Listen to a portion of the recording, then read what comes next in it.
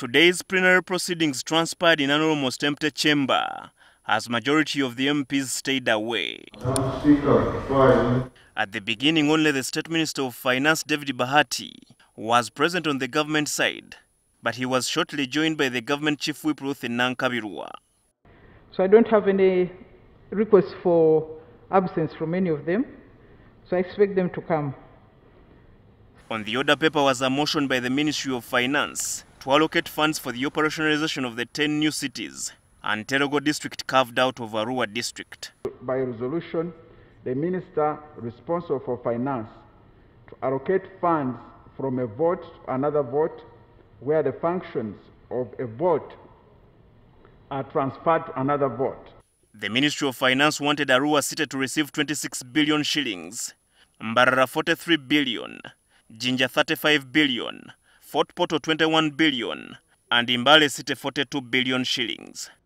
But as Minister Bahati proceeded with these allocations, Dokolo South MP Felix Okoto Gong rose on a procedural matter challenging the legality of the allocations. According to Ogong, there is currently no law operationalizing the existence of these cities, akin to the Kampala Capital City Authority Act for Kampala City. But just to circumvent, bring a motion that is against a law that has been passed. Madam Speaker, there is even no law operationalizing these cities that they have passed. We don't even know the structure. Madam Speaker, as we talk, there are no division councils, interim division councils. There are no city interim councils. And therefore, whatever we are talking about here will not be operational on ground. Speaker Rebecca Kadaga concurred with the MPs, citing the need to amend the Appropriations Act before effecting these allocations. Secondly, I agree with the colleagues that you cannot amend the Appropriation Act by resolution. We appropriate this money for particular functions. If they are going to be altered, you come with an appropriation amendment bill, which should go to the committee and be discussed. Questions were also raised on the accounting structures within the newly created cities. You cannot move money from one agency to another without having the accounting officers of those agencies agreeing on how that money can be moved and how it would be put back. And who are the accounting officers anyway?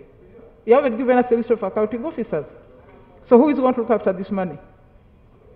So, Minister, I think you are... Act, Section 20, which allows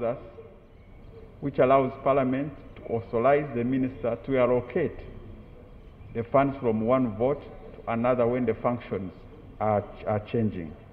So have you created the votes for the city? Have you created the votes? Yes, the votes are there, Madam Speaker. Under which law?